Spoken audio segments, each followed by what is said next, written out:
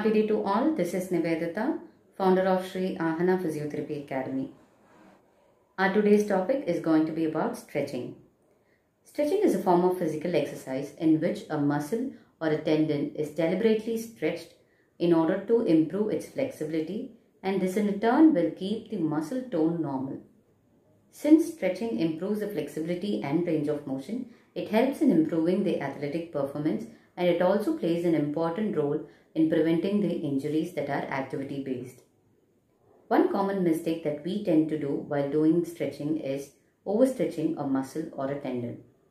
So this overstretching can result in injuries like strain or sprains.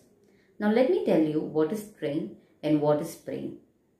Strain is something that happens when a muscle or a tendon is overstretched or overexerted. And sprain is something that happens when a ligament is overstretched or overexerted. So this is the difference between these strain and sprain that can happen when you do overstretching. So now what is this overstretching?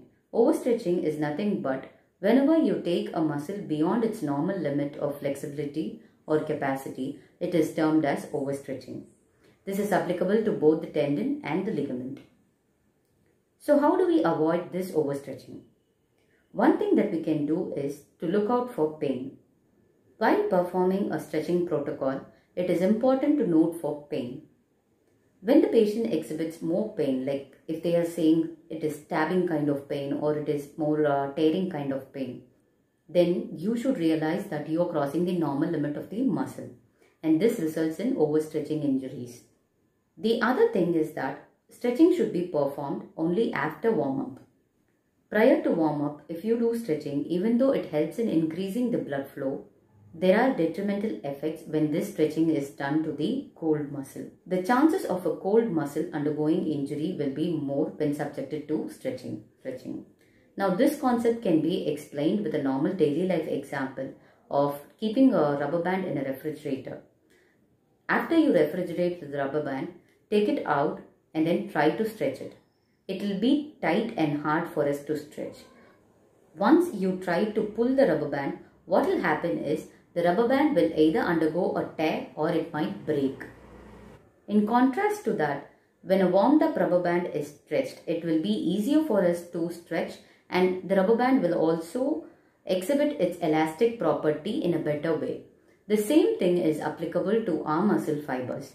When they are in cold state, it is very detrimental, and the chances of injuries will be more to the muscle when you try to stretch it without prior warm-up. So this is the importance of warm-up in preventing stretching injuries. Bouncing activities during stretching can result in tears which will leave scar tissues in the muscle. So these scar tissues, they make the muscle tissues tight.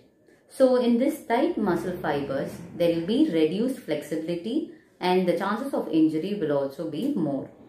One more important thing that we need to remember is when you stretch, it is only the tension that you will have to feel and not the pain. Though the research on benefits of stretching are still inconclusive, it is always beneficial in improving the flexibility as well as the range of motion. So it is important in including this stretching protocol in the warm-up routine.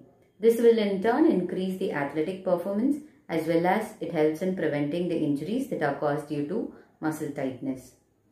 I hope with this video, the stretching do's and don'ts would have been clear to you all. Thank you.